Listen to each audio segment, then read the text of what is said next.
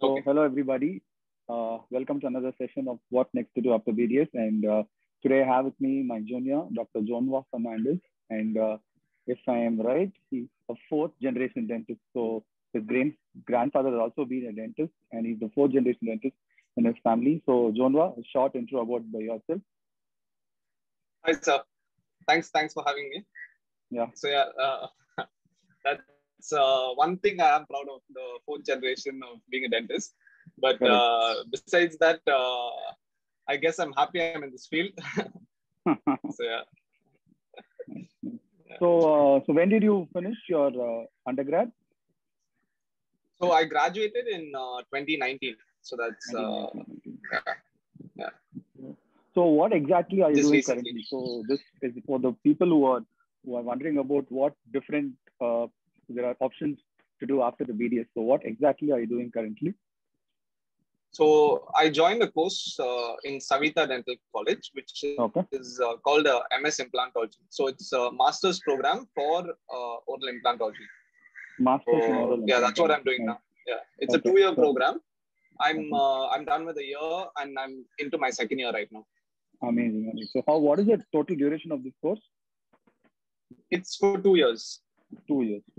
So for people who are always wondering about implants is actually a separate specialty. Although it comes under the postgraduate syllabus of perio, surgery, and prosto, it's always considered as a separate, specialty. And Jonua here, after completing his undergrad, he's doing a special master's course in Savita Dental College, and he's in his second year. So how did you get to join this course? What are the requirements to join this course? So I when I approached the college, all they told me was that the requirement for this course was an interview and a first come first serve basis only. Okay. So by the time I had made up my mind, I had gone to the college and they were just opening admission. So at that time, I just sat for an interview with the head of the department. Okay. And they just asked me a few basic questions like why I was interested, what my background was. And I had to submit all my UG certificates and stuff like that.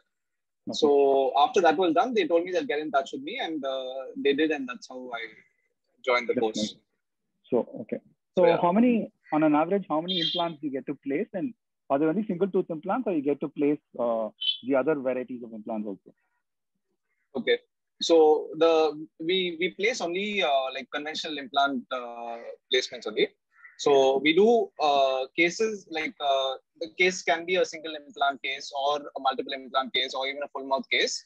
So it's basically whatever patient you get. So you take up the patient and you plan the whole treatment from the start. So even if the patient has some other specialty work to complete, you do an all-round planning and not just say, okay, fine, there's a space over there, place an implant and stuff like that. So we approach the cases very differently. So in that, so to address the question that you asked, how many implants? Our quota is 60 implants. So we place 60 implants units, but one patient may have a single implant and maybe just a single anterior case or a posterior case. Some may be like multiple in a certain quadrant. Or if you get a patient which requires full mouth rehabilitation, whether it's overdenture, whether it's all on 4, or whether it's like all 6 and 8 or whatever it is, based on your treatment plan, you plan the number of implants and you place. So, and besides that, the college has started placing zygomatic implants also. So if you get a patient who is willing to place, you can just the patient willing, we team up with the surgeons and we place zygomatic implants also. So it's like you comprehensively plan the treatment and you're involved in all the other aspects, and so that you get to know how to plan for an implant and right from the basic steps, and you go until the processes and all that, right? Yeah. We take up our own prosthetic work also. Okay. And you're taught about the impression techniques also.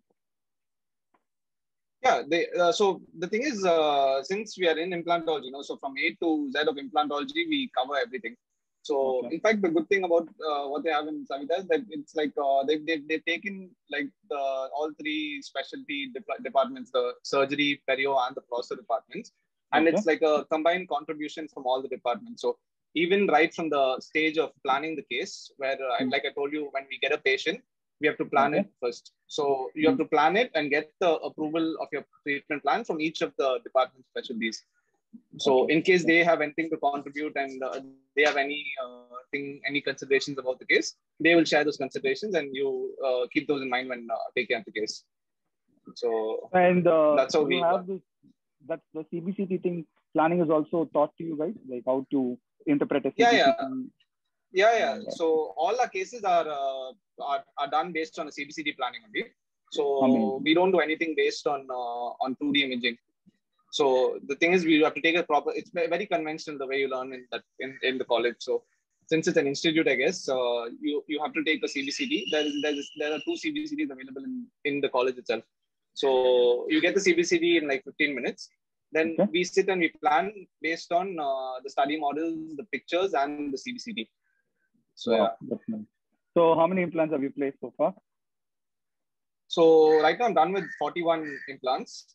Wow. I've done like 2 full mouth cases with amongst those 41. Okay. And I still have 2 full mouth cases. That's nice. Yeah. And do they follow a particular system of implants, or you get to choose your system? So when I joined in first year, they had only Noble and Straumann systems that they were using. Okay. So recently, over the past 3 or 4 months, they've brought in other systems like Dio, Austin, Zimmer. So besides Noble and Straumann, we also have these 3 other systems on board. Okay. So what actually, someone who's good at one system, eventually he gets to know the other systems also, right? So can you just put a word to the fresh students who, in case like it doesn't make a difference of what system you use, as long as you're well versed in one, you'll be able to use the other. That's the foundation for everything. But if you could tell it out, it will be easier for the people who are listening. Yeah. So essentially, to place an implant, like the drilling and then the placement part is like even your dealer will come and tell you what you have to do. Like if you want to even move a branch out to a new system, if you have some experience in placing implants, they'll tell you, okay, when these are your drills, and if you're placing this size of implant, you have to go to that size of implant. But one thing I sort of like, because now that they brought in more systems and stuff like that, there is a little bit of getting to know those drills kind of thing. Because sometimes if it's like a straightforward case or anything like that, you don't have a problem. You follow whatever the catalog says.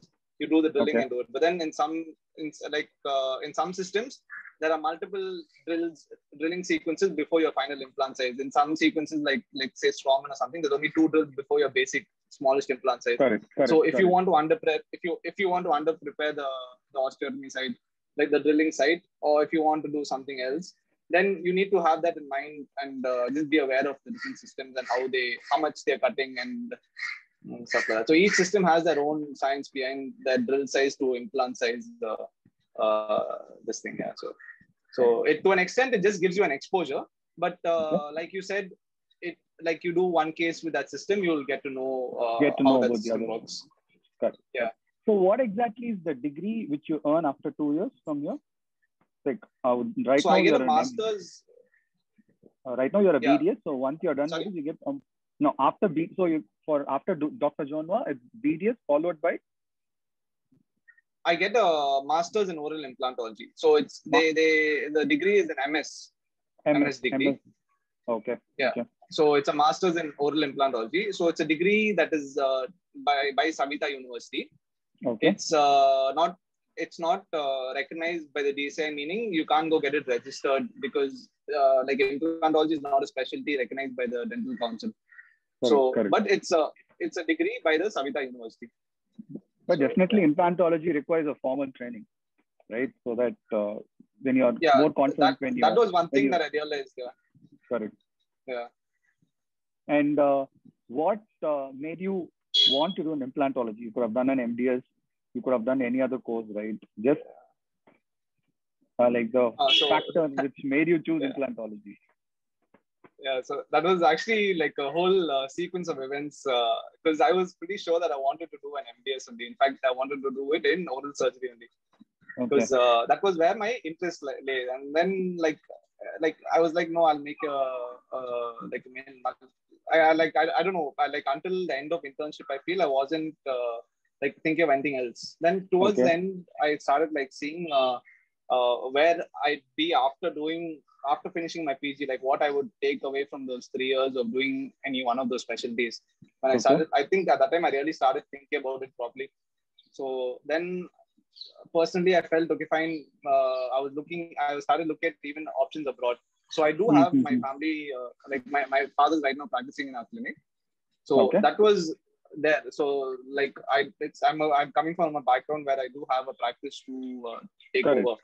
So, but at the same time, I was in terms of like taking dentistry forward and seeing where I want to be in the future. I even considered going abroad. I was looking at Canada. But weighing out my options and the fact that this is like home turf, no Chennai, like I've grown up over here, I made my decision to do something in Chennai. So since I decided I want to stay in Chennai and do something with the practice over here, I started thinking like what I can bring to the practice after my 3 years. So personally, I felt that I was confident with my basic general dentistry clinical skills to like take up most of the procedures. So if I could specialize in something which wasn't confident, like in terms of handling soft and hard tissue. So I know I was confident in handling everything superficial. So anything which you have to raise a flap or handle the soft tissue, handle the post-op healing, anything like that. I was, so then people suggested implantology and like that. And in fact, I started looking at courses and I didn't think there would be a course, like I knew of all these module courses for implantology, which I wasn't too convinced about. So those are like, and they're quite expensive also in my opinion, because they charge quite a bit even for just like they have different modules in a year and you only get to place about 5 implants. They just cover what you have to do and theory behind it. So in fact, I was looking abroad also for these master's programs or some kind of post programs in implantology. And that's when a friend said she came across this program. And she suggested, why don't you take a look at it? And that's how I started looking into this program. Then I went to the college, saw the facilities, and then, so I had no idea, even though it was like, I studied in Ramachandra and Savita was right from the corner. I had no idea that, the sort of department of facilities that they had over there. So it's only later on when I found out about this, I went and looked it up, and then I spoke to a few of the students over there at that time, and they told me what kind of work they did and what kind of all the opportunities they got to do and what kind of cases they were seeing. So then it seemed interesting. So I was still very skeptical until I started, in fact, until 3 months or 4 months into the first year. Because like no one else, like every time you tell a person you're joining something new like this, because in everyone's head after UG, it's like, okay, fine, you have to do an MDS if you want to be anywhere in life or something like that. That's like so I was getting like really, because all your peers are like, what are you doing? Some of them won't say it out loud, but you can see that they're thinking it. And then you're also thinking it partly because you're not sure of where you're going. But so personally, I feel now after 1.5 years, almost 1 year and few months into it, that I've made the right decision, because I see myself personally based on my position and stuff like that. I see that I can make something out of this. So in that way, I'm happy that I've chosen this course. I'm sure you'll make a difference. Do not worry about that. Just speaking to other people who are doing different things, right? Like my batchmates and all of them agree to one fact, is that there is scope in everything you do. It's just like how you're going to utilize whatever you've learned and put it into practice. That's it. There's nothing like this has higher scope, this has lower scope. Before I conclude, 2 important questions. One is, I just want to know how much do you have to pay as a fee for this couple of years? And do you have any thesis work to do or research activities in these 2 years? Okay, so my course fee for the 2 years is 7 lakhs a year. So I paid a total. I'll pay a total of 14 lakhs. And besides that, there's a requirement. Besides the implants that we place, the 16 implants we place, there is a quota for like doing short studies every year and completing a thesis. So the requirement is that we have to finish 5 short studies a year. Like we have to do some sort of project or some sort of experimentation, something. It can be anything. And then we have to complete that study and publish it also.